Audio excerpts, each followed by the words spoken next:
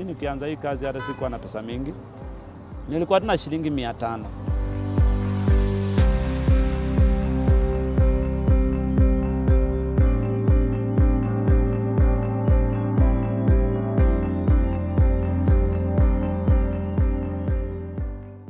Hello, welcome to Faces of Kenya. Our guest today will inspire you, motivate you, and even challenge you. He is David Kukali, CEO and founder, Moto Mayai. Mimi naitwa David Kukali, nimetoka Western. Hapa mimi nauza mayai, nauza coffee, nauza smokies, mandazi, na vitu zingine zile unaweza ona ukiangalia juice hapo. KDF, yeah. Biscuits. Hii idea ilikujia maana nilichoka na kutafuta kazi na kuambiwa hakuna kazi, na nikafikiria nikaona naweza create job, naweza jitengenezea kazi na hata iweze kuemploy na mtu mwingine pia mwenye hajafikiria kama mimi. Lakini tangu nianze kufanya hii kazi nimesettle, sasa sina stress ya kazi nini, hapana. Na hapo awali ulikuwa umesomea kufanya kazi gani? Mimi sijasomea mambo ya kazi, hata shule sina kisomo vile. Mimi ni standard 8 dropout. Nilifika standard 8 na wakati ule kulikuwa na ugumu wa school fees na maisha ikawa ngumu kiasi, nika drop nikiwa standard 8. Yeah. Hii kazi ulitumia pesa ngapi kuanzia? Mimi nikianza hii kazi hata sikuwa na pesa mingi. Nilikuwa tuna shilingi 500. Wakati ule mayai ilikuwa inanunua tray moja shilingi 250. Na hiyo ndio nilianza nayo, nanunua mayai tray moja, nanunua tunyanya, nanunua bucket na 100, naweka ndani, naanza kutembea nikisema Moto Mayai. Na kutoka hapo mpaka mahali nimefika, unaweza ona.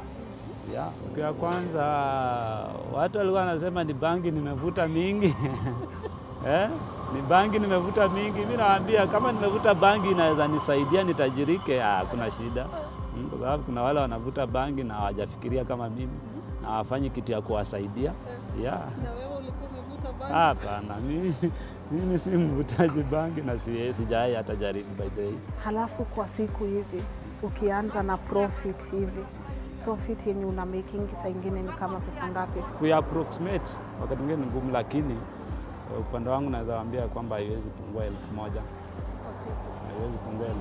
Safi kabisa. Sababu vile mimi naona kulingana na ile mahitaji niko nayo, niko na nyumba nalipa, niko na mke, niko na watoto na wengine wanasoma, na inanisaidia kutoka hii kazi, sina kazi nyingine.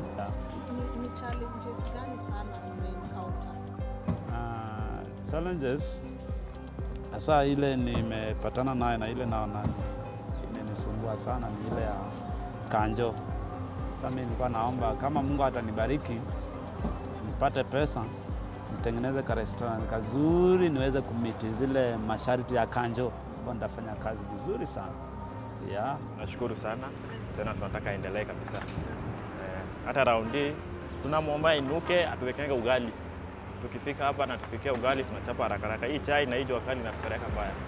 Hivyo tu. Na food zake hivyo mayai. Iko sawa. Sio ni ubaya hata moja. Unafurahia hii chakula? Kabisa iko safi, tena iko fast. Siku hizi tunataka fast food haraka na kuwekea mara hiyo. Yeah. Kitu safi. Tena karibu. Baiskeli kutoka kwa kando ka Moto Mayai. Kamenulia baiskeli, kamefungwa hiyo kiosk, imeajiri huyo msichana na anauza pale kwa kiosk, na imeajiri kijana mwingine pia tunaenda na yeye. Sasa hizi yuko karibu kuingia, anaingianga saa 11. Sasa tukianza kazi saa 9, tunafanya usiku wote mpaka asubuhi, tunafunga asubuhi. Sasa alienda kwa nyumba asubuhi, ameenda kulala. Wow. Kwa hivyo umeajiri watu kazi? Ndio. Unasikia aje? Nasikia vizuri. Hata tukikaa na wao na wa advice nawaambia hata hao wanaweza, sababu mimi si eti ni vile niko mtu mkubwa, si eti ni vile niko na pesa nyingi, lakini tunaona nimeweza kuajiri watu 2 3, na kwangu kwa nyumba watu wanakula na walipia nyumba, watoto wanasoma, unaona. Na nafurahia Mungu. Yeah. Lakini speed pia lazima uwe nayo. Speed. Oh, wakiwa wengi na hii imeiva, acha nipe uma. Yeah.